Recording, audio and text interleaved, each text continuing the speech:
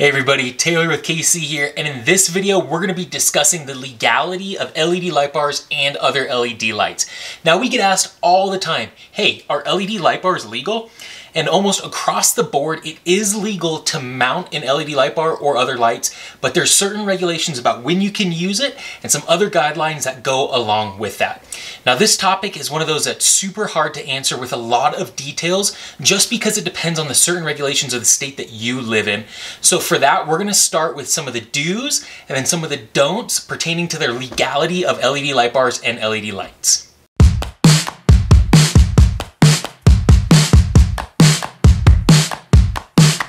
We have all seen that guy driving down the road with his light bars going full freaking blaze, burning your retinas to an absolute crisp.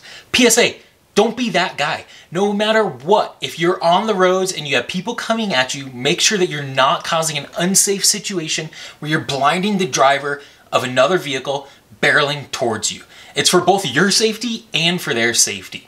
Heck, even if you're off-road and you have another Jeep, side-by-side truck, whatever it is coming at you, it's pretty much common courtesy to make sure that you turn all of your super bright lights off for at least a few seconds while they pass. Now, in general, in most states, it is illegal to have non-street legal lights turned on when you're on the public roadway system, like your LED light bar. However, unfortunately, some states don't explicitly state this in their regulations, so it's up to all of us in the off-road community to set the standard for this. And because each state has their own regulations about general auxiliary lights and LED light bars, it's up to you to know your state's regulations and abide by them. So for the don'ts, it's really simple. Just don't be that guy.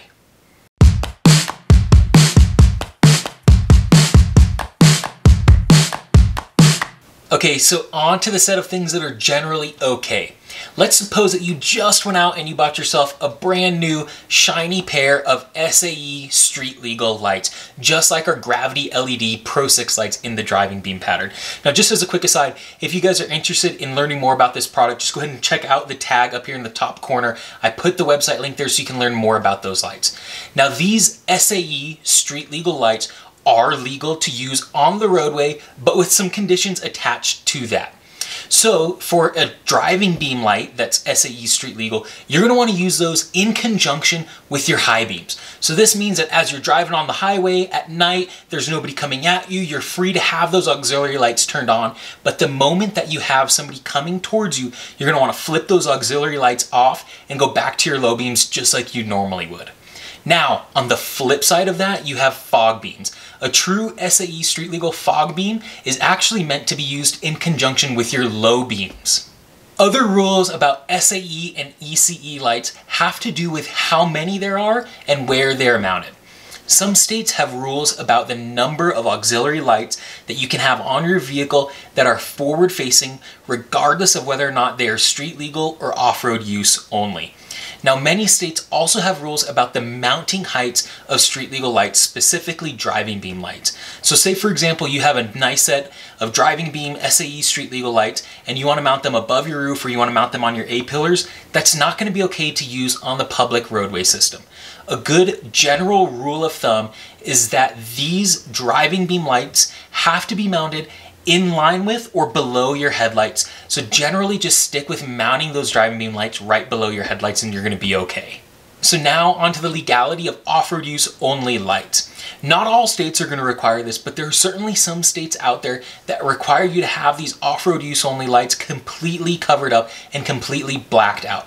California, for example, is one of those states, and this is why that some of our products like our Pro 6 lights, our LZR lights, our classic daylighter come with covers included in the kits to make sure that you can completely cover those lights to make sure no light is getting through on the public roadways.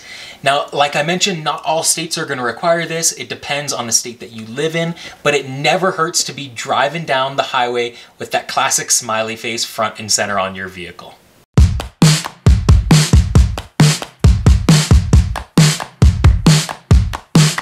So when it comes to the question of are LED light bars legal, it's up to you to know your state's regulations. Now that said, in the description below, we went ahead and put a link to a blog article on our website that has a ton more links that are going to be really helpful if you're interested in nerding out about these laws.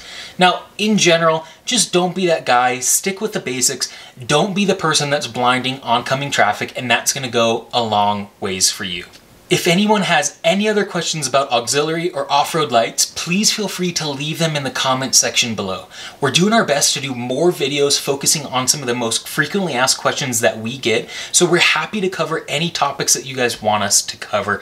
Just leave them below. Feel free to check out some more of our videos. This one right here is one that's recommended for you by YouTube, and this one right here is one of our most recent uploads.